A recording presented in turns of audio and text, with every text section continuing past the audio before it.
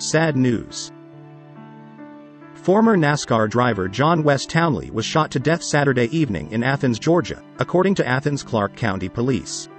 Townley, 31, was killed during an altercation involving a woman reported to be his ex-wife, Laura Townley, and another man, Zachary Anderson, with whom she was said to share a residence. After a hatchet was involved during the altercation, police said, the 32-year-old Anderson fired several shots.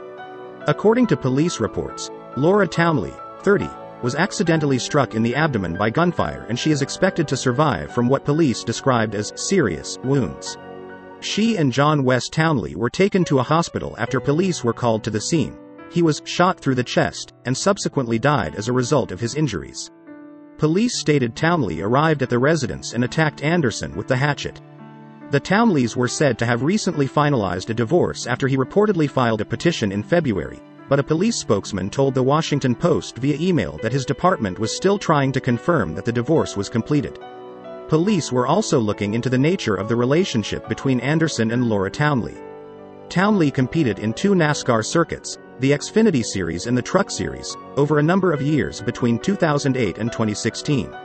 In 2015, he won a Truck Series race in Las Vegas, and he had 23 other top 10 finishes in addition to 2 poles in his career. He retired in 2017, several months after getting engaged to Laura Townley, née Bird. At that time, Townley's racing team also shut down. The team was owned by his father, Tony Townley, who is a co-founder of the restaurant chain Zaxby's. An investigation is ongoing, police said, and no charges have been filed. Rest in peace, John.